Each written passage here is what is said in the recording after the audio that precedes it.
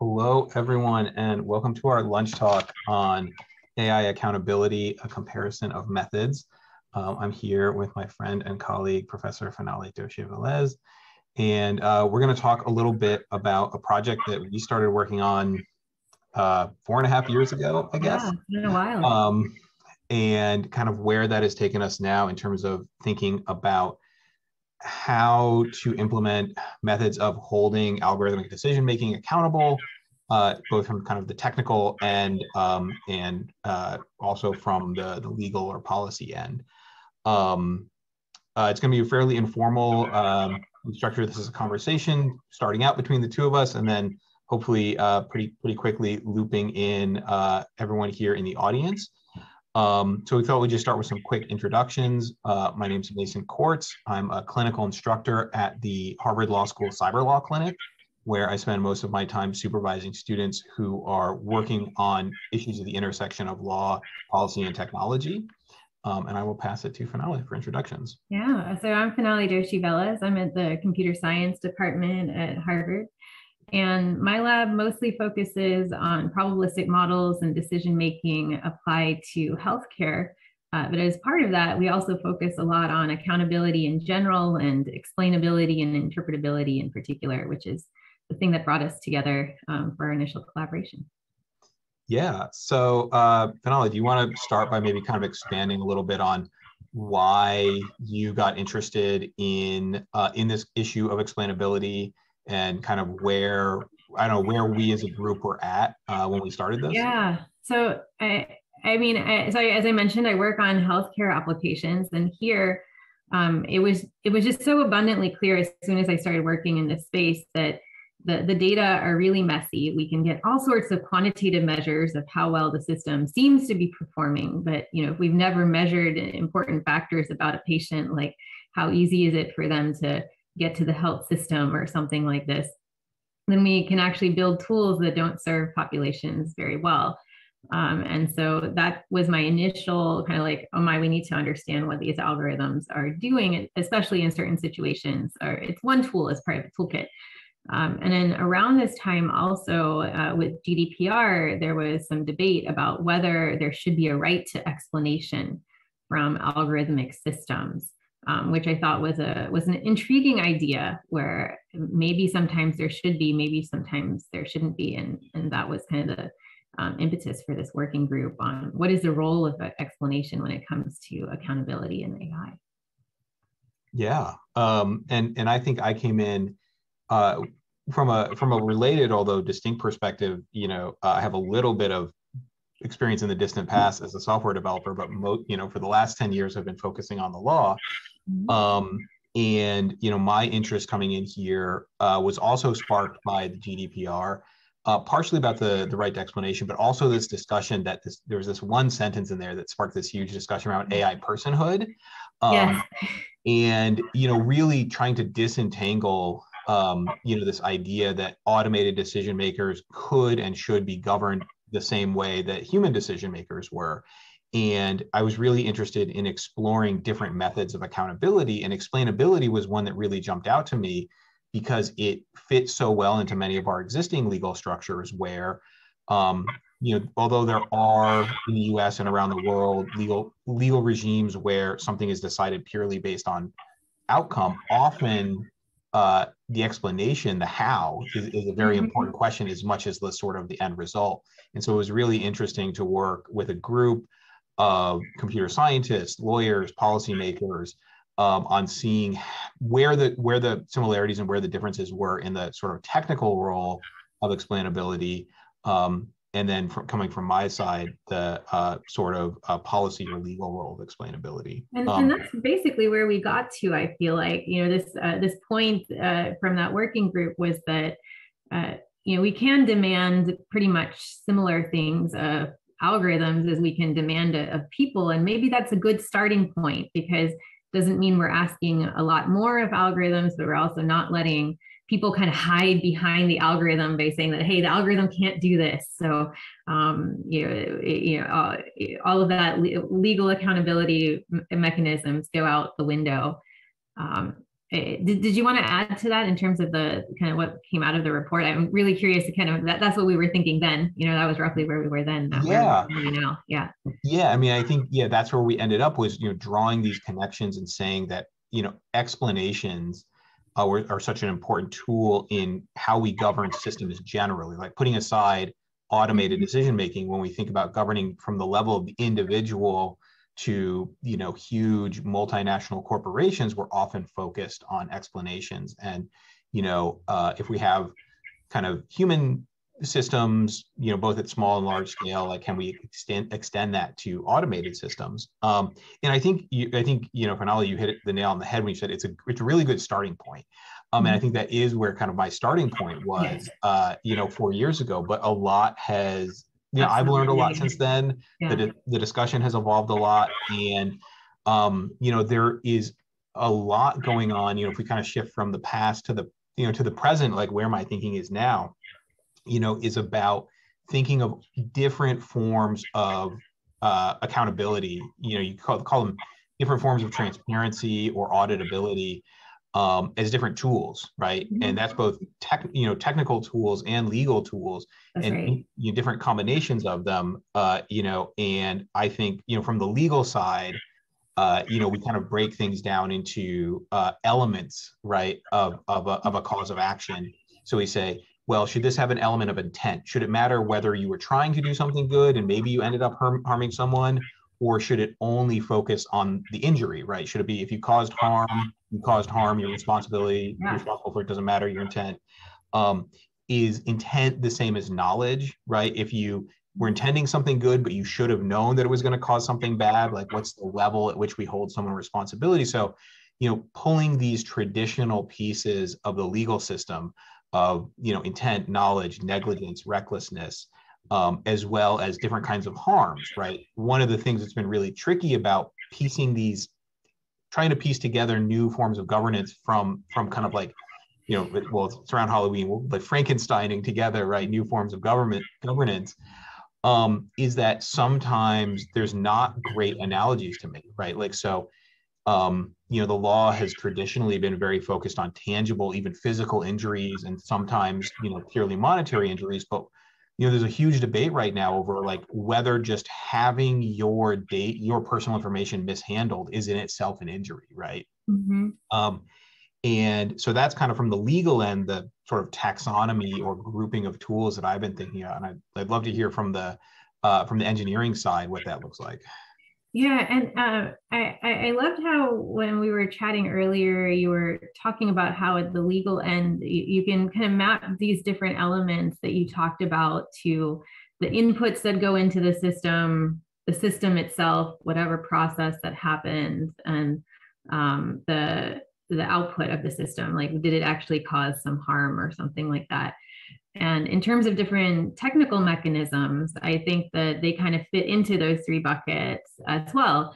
That when it comes to accountability, we first have to check whether the inputs are clean or appropriate. And there's like the transparency is such an important aspect there. That the Data Nutrition Project, through Assembly and Berkman, is doing some really great work along these lines of just like, because the data is garbage in, garbage out, right? Like you kind of need to know what's going into your system, or, maybe it's not garbage, but maybe it's just not people who look like me or something like this. And maybe the system's not going to work for a certain population. You should just know, right? Before you don't even need to know the algorithm. And then the explainability, I feel like really fits into the system itself, the how, right? That sometimes you kind of care about the intent of the process of, how was it connecting the dots, and where was it connecting the dots in a reasonable way? And then there's a variety of mechanisms to check the outcomes. And that's kind of your quantitative traditional performance measures around accuracy and fairness and all of these sorts of things. And I think it's also really important to note that these can be applied either, or that not either, and they should be applied both prior to the system being deployed out in the world ex ante. And then also monitoring afterwards is really, really important, because things shift. Like maybe the population that you trained on looked like something, but like, for example, in a healthcare scenario, Hospital changes their policies on, when tests are given, their protocols, that, best practices change, and all of a sudden your system can't deal with data being collected in a different way or by a different machine or something like that. Yeah, I almost visualize that taxonomy as kind of like a 2x3 matrix, right? Yes. So you have ex ante and ex post, and then you have the three categories of inputs, process, and outputs. And I think it's really worthwhile developing tools and techniques for each of those 6 boxes. But what strikes me is that the legal system is very spread out across those, and it's not very consistent, right? So there are circumstances where the legal system is essentially only concerned with, say, like ex post output analysis, right? So it's like you just measure the harm caused, and if it exceeds a certain threshold, there's you wait for the harm to happen. Well, the legal system is very focused on waiting for the harm to happen, which is one of the really, difficult issues with, any sort of any sort of regulation, but especially in technology regulation, is like getting out ahead of problems, right? It's often not just that you wait for the harm to happen, but then you wait for it to happen for the specific person who has the time and interest and resources to bring the case and adjudicate it. And ideally, we have other branches of government that are meant to be more proactive, but those seem to be a little tied up with political things these days. I think it's really helpful to look at like the strengths and weaknesses of both the technical side and the policy side of the regulation, and maybe see where some, especially the technology, will be able to shore up some of the weaknesses in the policy side of what we regulate. Yeah, I do think there's definitely things that technology could do. That's one other bit that has changed for me in the last several years is that when we originally wrote our white paper, had our working group having to do with explanation and law, I think that a lot of explanation mechanisms seem relatively doable at the time. Like, it's like, oh, okay, I could see how some certain things get calculated. And as we've seen over the last couple of years, I think that my view has definitely shifted towards it, to the extent that you can have models that are fully inspectable by humans.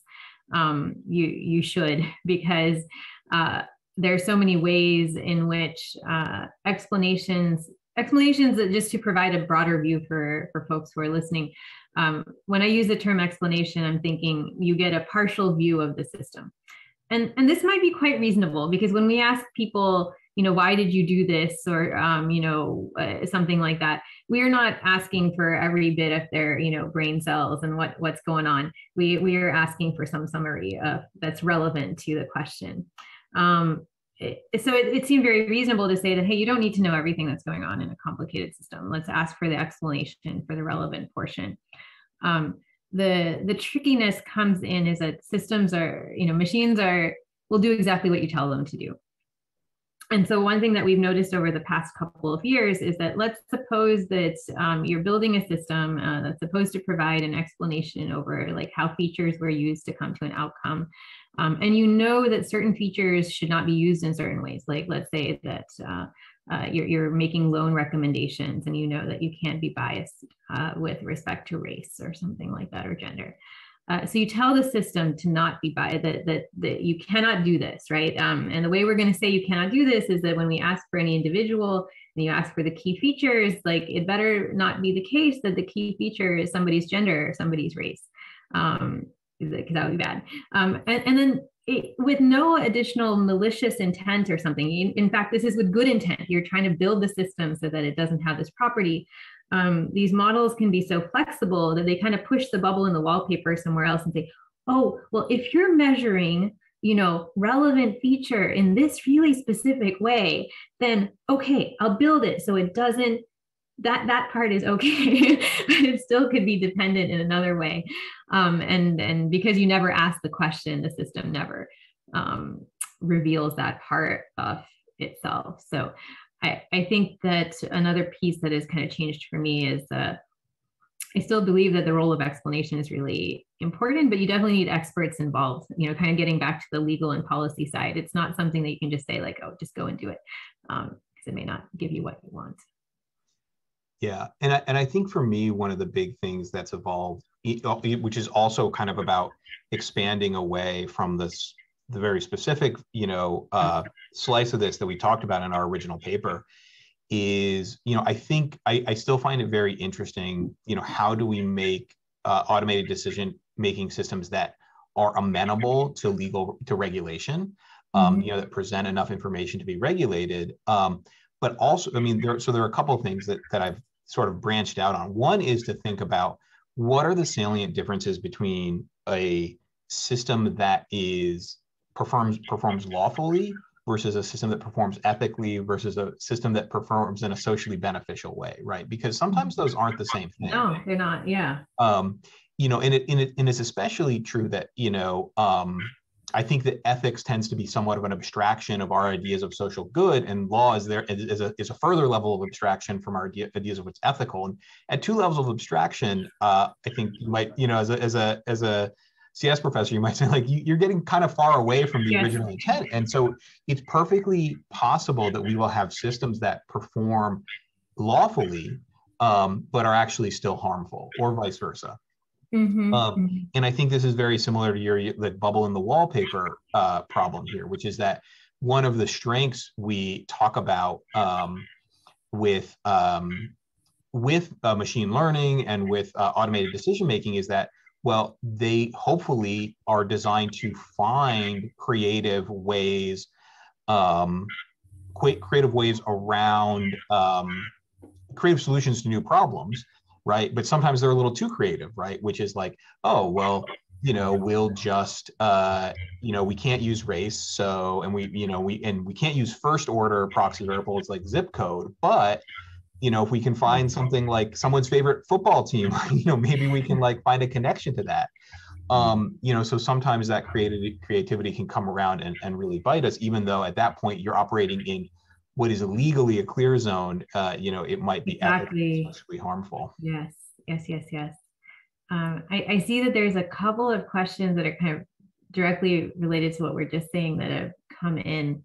So just to clarify, that was just an example of a situation, where so the question was like, aren't there some situations where it's a good idea to include race to address historical inequities? Absolutely. This was more of a question of like, if the law says or the regulation says that you shouldn't use this, and you try to create a system that doesn't use it by, enforcing a certain property on the explanations, it might not do what you want. So kind of trying to get at the fact that sometimes there's some technical subtleties over here, and we've absolutely. Explanation is also geared to the user, right? So it might be for a domain expert, like we're trying to communicate with clinicians, or it might be for an everyday user.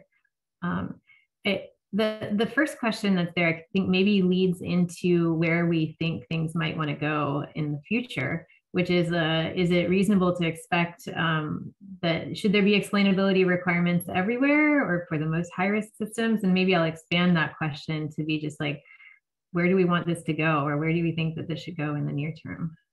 Yeah, and I think, as always, there's sort of in an ideal world, where do I want this to go? And, sort of within the operating constraints of reality, where do I want this to go? So I think that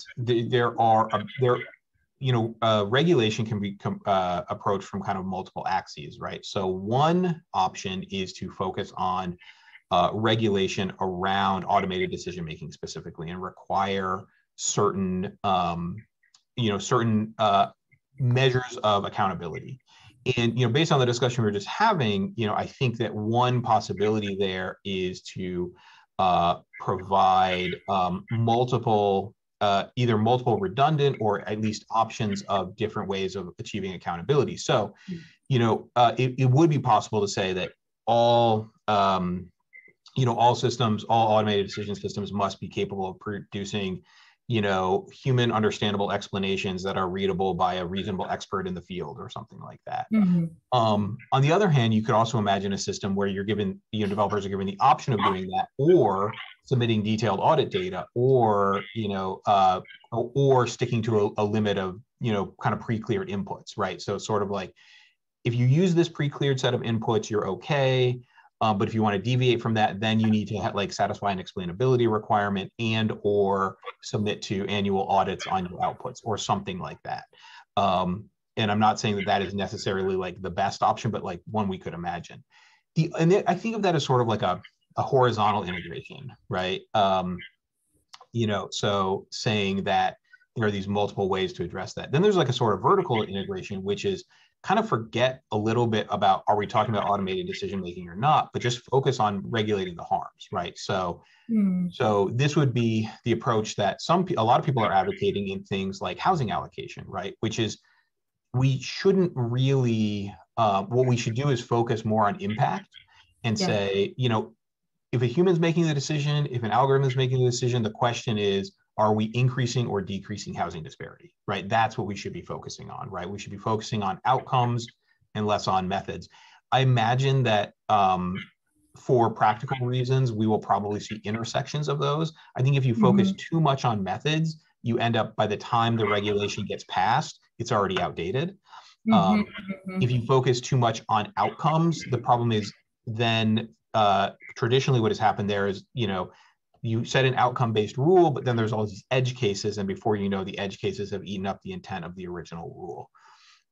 So that's kind of what I foresee for the future, which is maybe, I guess, less of an answer about what I want, what as I see as like potential paths forward. So right. And maybe an important piece is just, I think that like creating those detailed checklists is hard because legislation moves very slowly, and you want things described at a high enough level that it's going to stay relevant, and there's not going to have these loopholes or these sorts of things.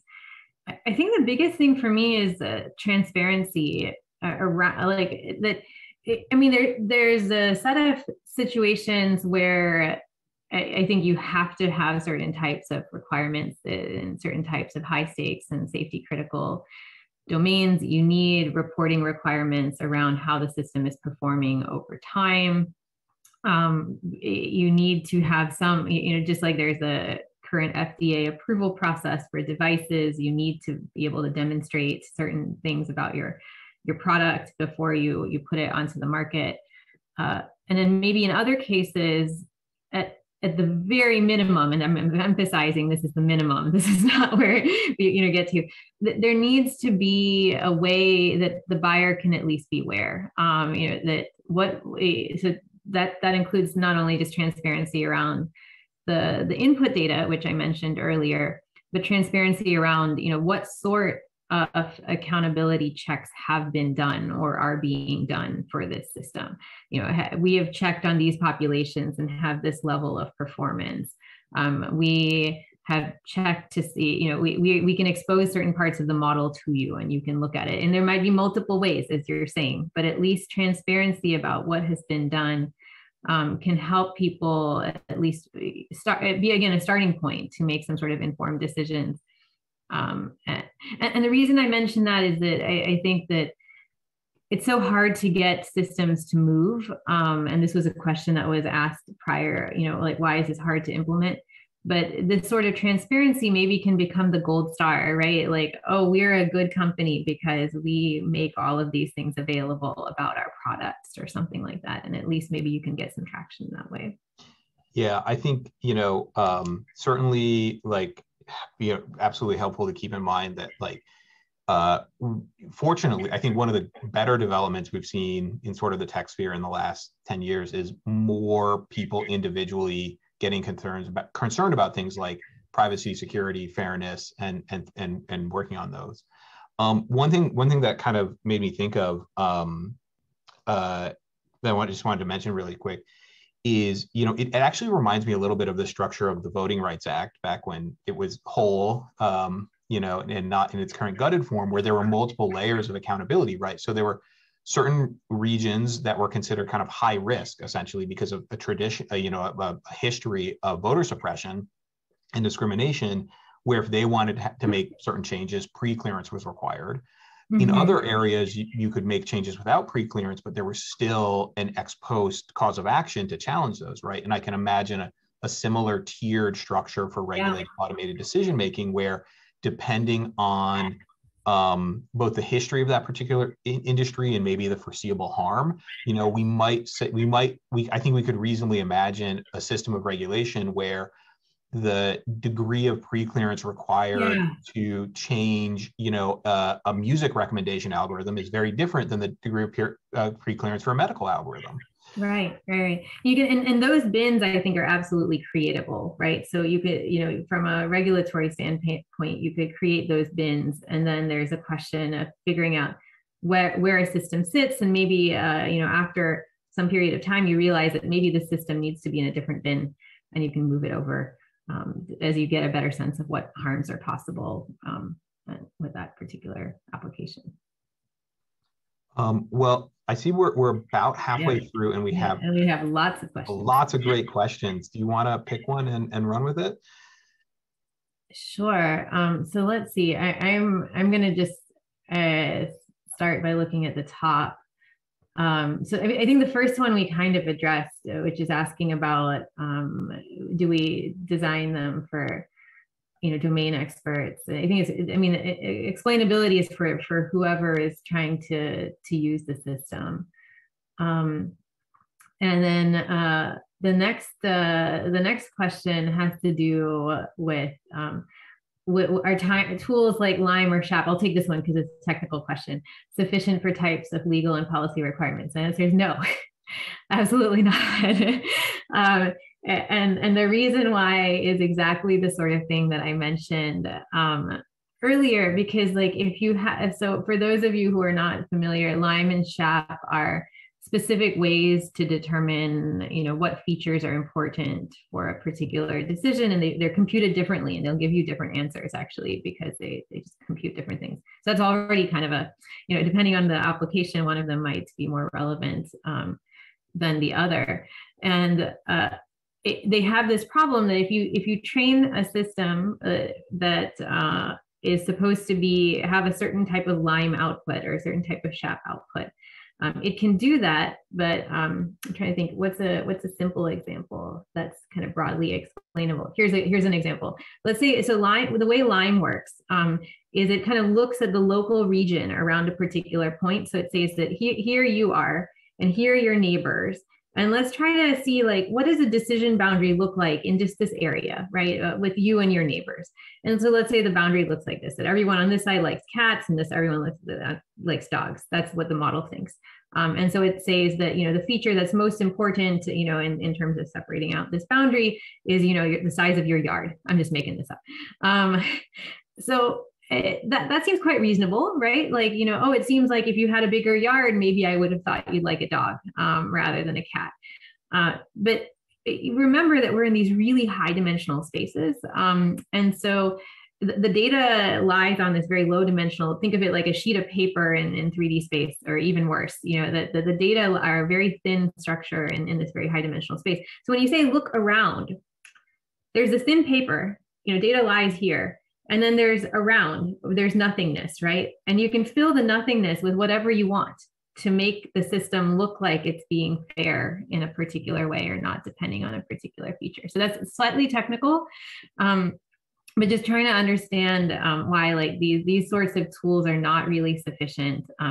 That's not to say that there aren't ways to extract the information that we want to extract, but it's kind of the importance of having an expert perhaps be part of that process. The next question is one I think we should both take a stab at answering, which is, do we think that there are areas where automated decision systems should just be off limits, like no-go zones? So I'll start out, I'll say, as a philosophical matter, I could probably make an argument that there's some configuration where automated decision-making is permissible in almost any area. But as a practical matter right now, yes, I do think that is the case. And I think there are, there are qualities to look at in terms of where we should just not be experimenting, right? So one issue is, what's the degree of harm that can be caused if there's an error? Two, what's the degree of consent involved, right? So if it's an area where people are really fully knowingly opting in to using an automated decision-making system and they have a good alternative, that concerns me a lot less than if it is being thrust upon them. Yeah. And I would say, the third one is whether how amenable it is to redress, through current systems we have, whether that's, through the law or even reputational, versus how much does it allow people to evade traditional responsibility. So I worry about those cases that seem to diffuse responsibility and make it really hard to hold anyone liable. So I'll give an example. So one area that is high risk and largely non-consensual is use of automated decision making anywhere in the criminal legal system. Like, that really worries me, because that is not something people are opting into. It's something that people can have their freedom taken away. In some jurisdictions, they can have their life taken away. So that really worries me, right? It really has the opportunity to magnify existing inequities there as well. And redress is hard to get. Like even with even traditionally, like trying to iron out the problems in our legal system, our criminal legal system, is hard. On the other hand, you might have something like using, if an individual wants to, gamble on using an automated decision making to make stock recommendations, right? That's very risky. But it also could be fully consensual. I wouldn't want a mutual fund doing that without consulting with everyone. But if you want to use that program individually and try to, shoot your shot, so to speak, then I'm less concerned about that. Even though it's high risk, it's consensual. And I do think, that's kind of where we get into a gray area also about like holding accountability. I do think that might be a place where purely harm-based accountability, like if you fail to disclose and you lose money, like that's it, you're liable. It doesn't matter how much money you intended to make. So those are kind of factors that go into my thinking about where it's safe, where it's kind of safe with, maybe some extra regulation, and where we're just not ready to go yet.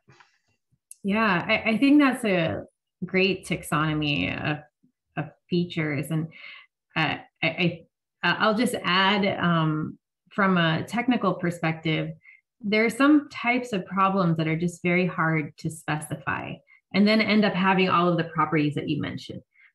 So not only do they involve kind of perhaps lack of consent or insufficient opportunity for redress and all of and our high stakes and all of these things, but they're also just poorly defined, right? And machines are not good at thinking about questions that are poorly defined. So like in the criminal justice system, you end up with things that aren't just a number, right? That's the whole point. These are human beings that you're trying to reason about a lot of different issues at stake. And I think that's where like machines are not great. And then machines that are not going to be great in settings that have all of the properties that you mentioned. It's just a recipe for things going badly. Yeah. I think that's another interesting area where the technical challenges and the legal challenges line up.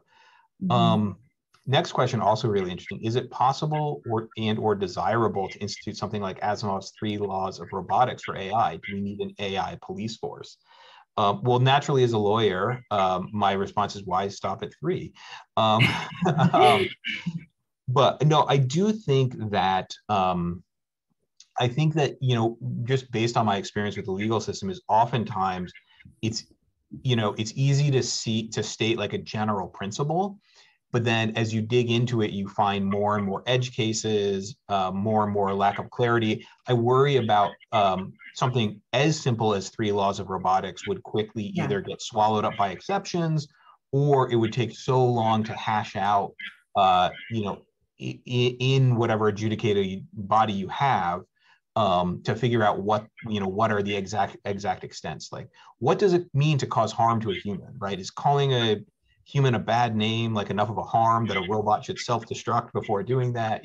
There would be all these questions. So I do think that having high-level principles is a good place to start. I think the other big problem there is that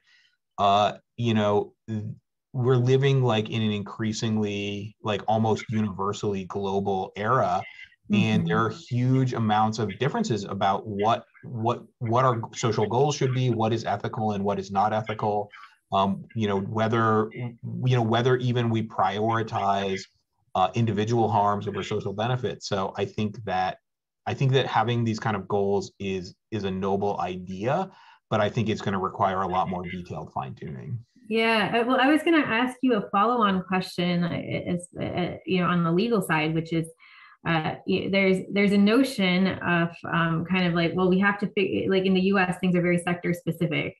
How things work in for drugs is different than food is different.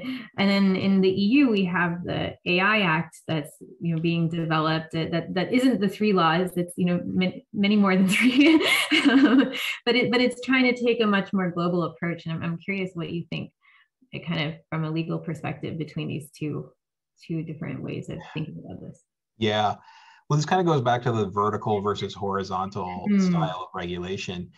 I think that ultimately, the fact is that either one is going to require a great deal of kind of hashing out in case-by-case analysis. For sure.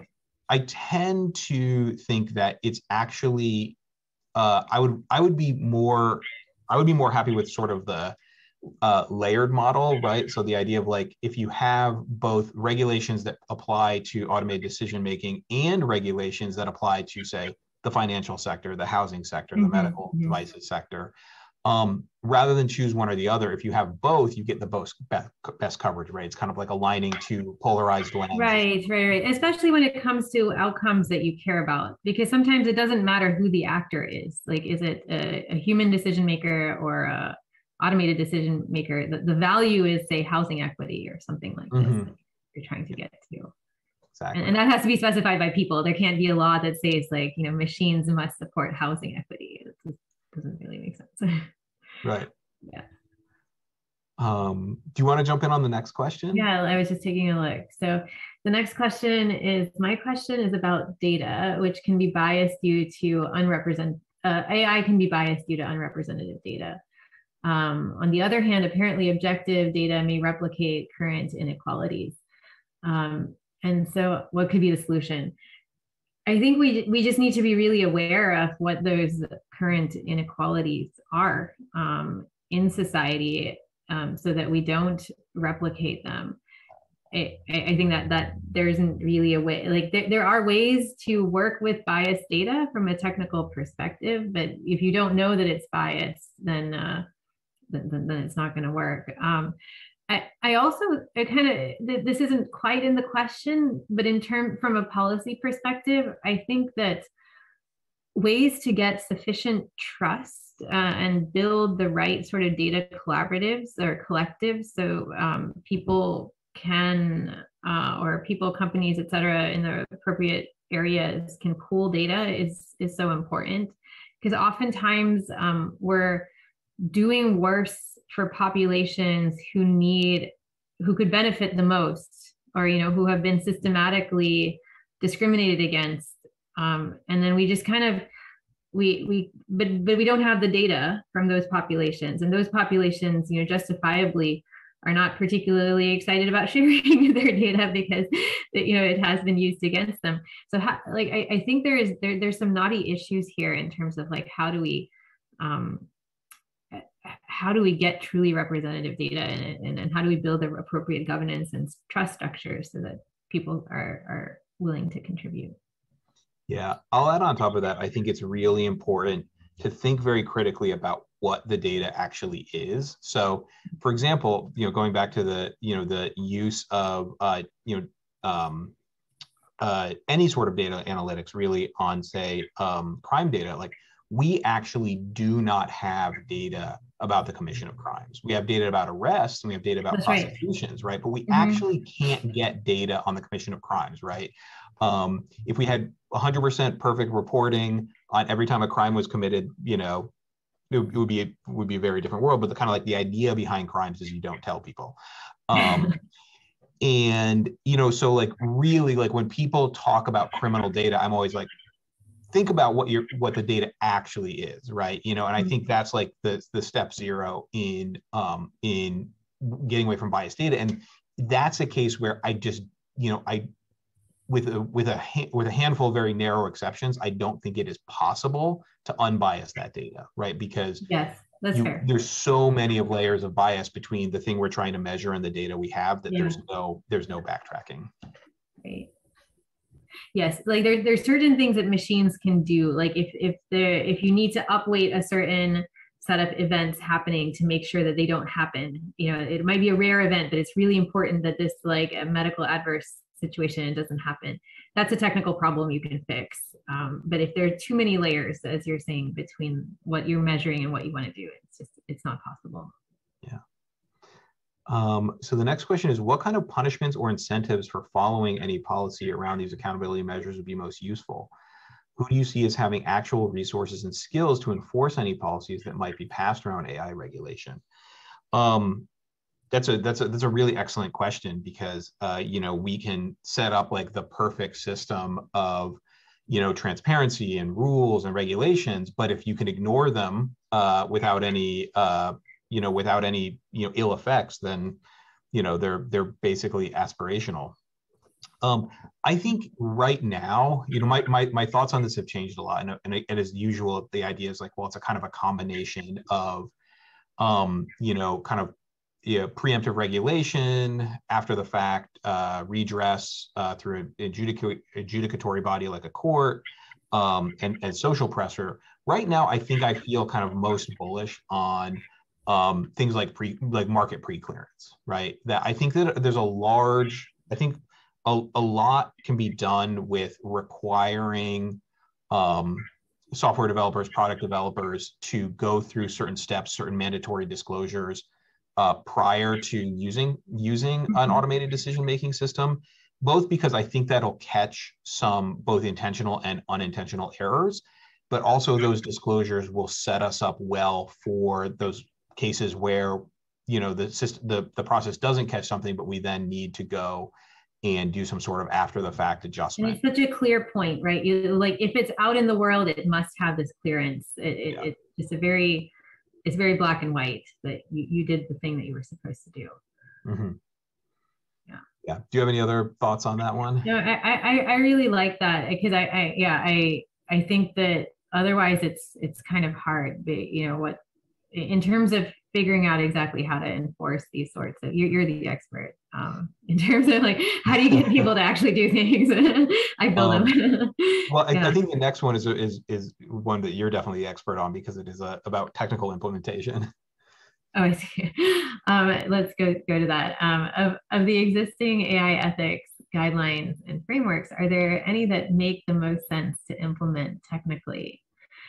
So, I mean, I think right now that these are really far apart, right? The specifics of what we implement versus the like what is actually, you know, the values that are encoded in the guidelines.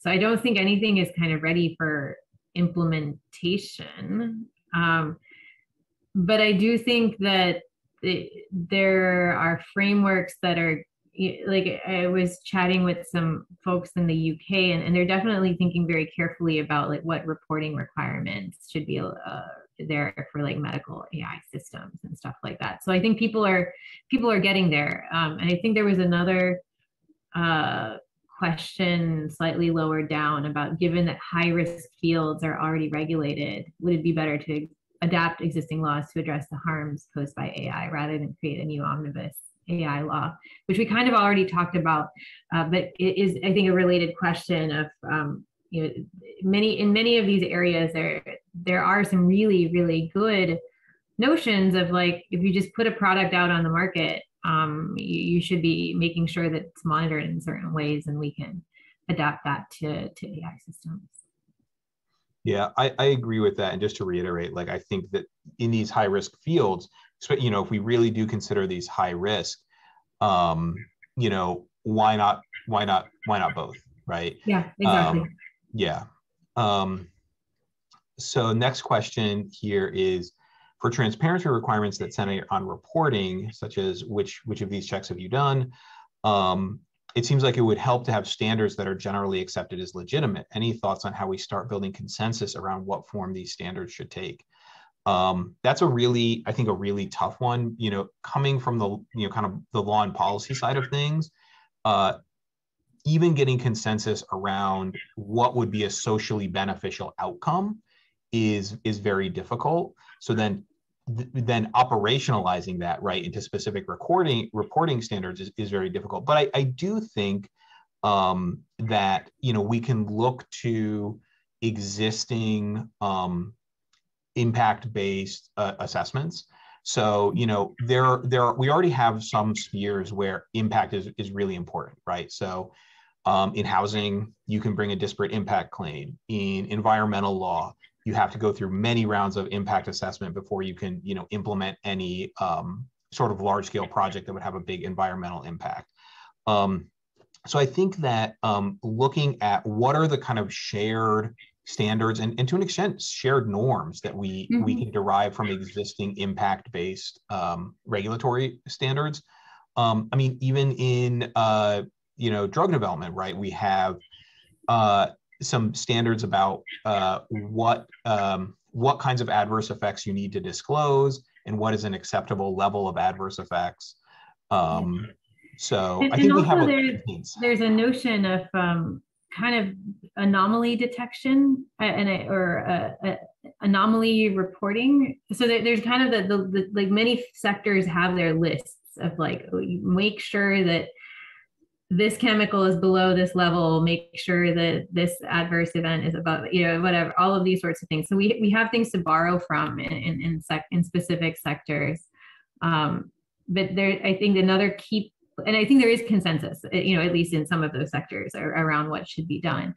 And I think the other key thing is maybe a meta consensus around as people report weird things happening, with the system, then there's a process by which that weird thing becomes part of the reporting requirement. It's like, oh, loss of smell, maybe that wasn't on our list, but now it's on our list for things that we check for or something like that. Because it is going to be a somewhat messy process. So maybe just getting consensus around the meta process is the place to start. Yeah. And I will say, for any sort of consensus, right, I think an initial question is consensus among whom, right? So for a drug, we might say we want consensus among, kind of experts in that particular field, right? And we maybe don't need national popular unity on, what is the level of a significant adverse event. Although I think we want some correlation between the official view and the general public view. But I do think there are other areas where consent needs to take in much broader swaths of people, right? So I think, that's another, I think, tricky question there is what is the, what is the community that sort of consensus needs to occur in? Yeah. Let's see. So I think we kind of addressed the next question. The one after that is for you. I'll read it out. Is it better to use the lens of international human rights law to assess impacts of automated decision-making tools because of its universal and contextual features? For example, or that is the right to equality and non-discrimination versus using ethical principles, which are subjective and amorphous, which is fairness. Yeah.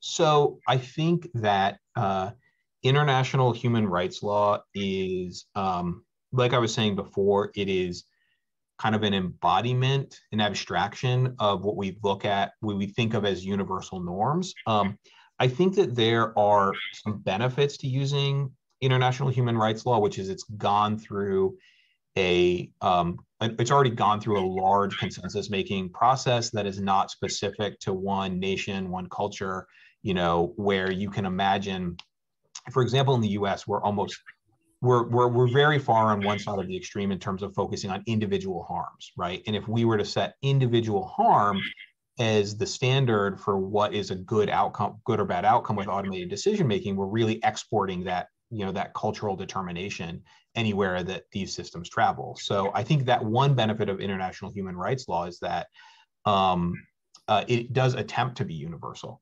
I think one of the downsides of it is international human rights law is notoriously hard to enforce against actors that have significant amounts of power. I mean, that's true in any sort of adjudicatory system, right? The more money, the more power you have, the more likely you are to escape consequences. But it seems exacerbated in international rights law to the extent that some people, ask, like, is international human rights a legal system, or is it just a shorthand for explaining existing power structures? So I think those are kind of, to me, the trade-offs, right? However, I do think that, and another big question here is that a lot of the development and deployment and harm caused by automated decision makings, I don't want to understate how much harm government misuse can cause, but also private use of these systems can be very harmful.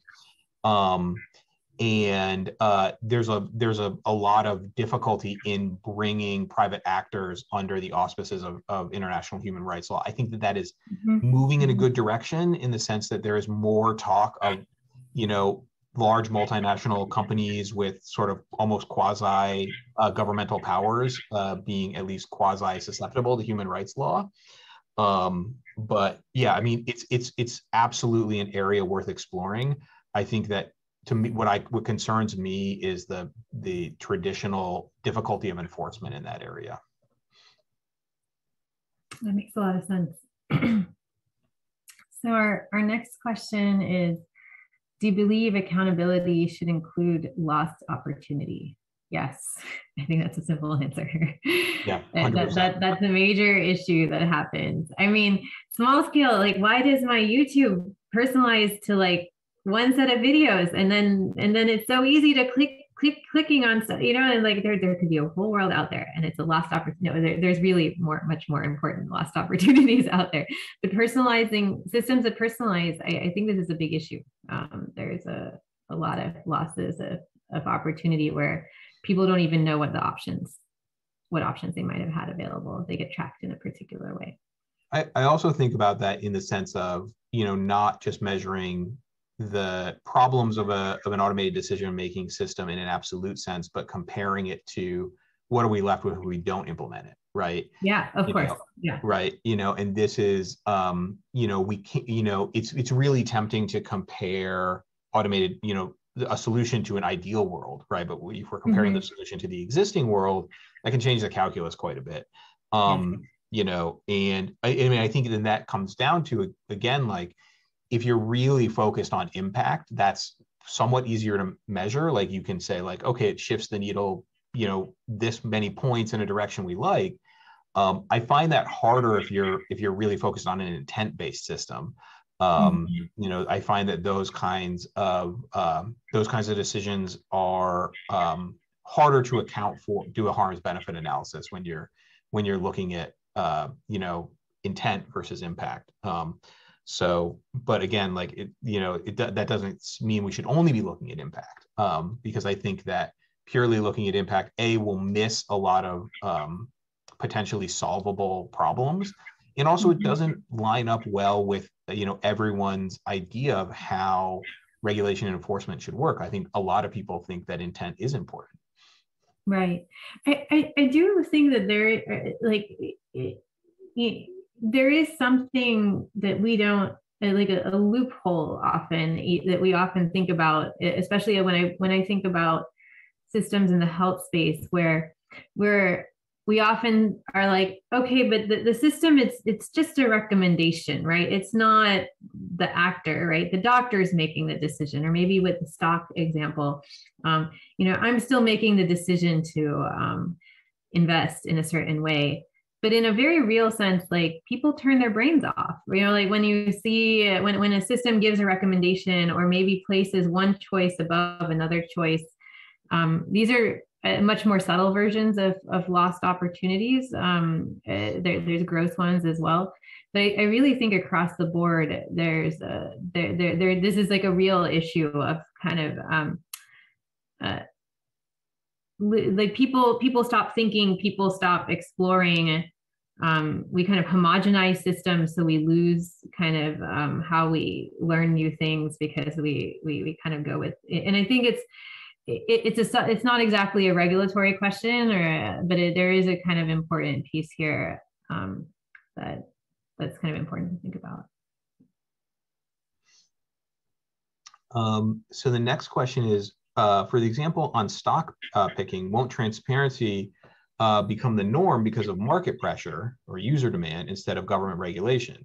Obviously, where fairness is an issue, like recidivism or healthcare-related applications, governments need to mandate it due to high risk.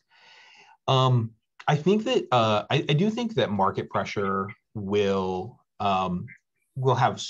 certainly have an impact on how automated decision-making systems get used.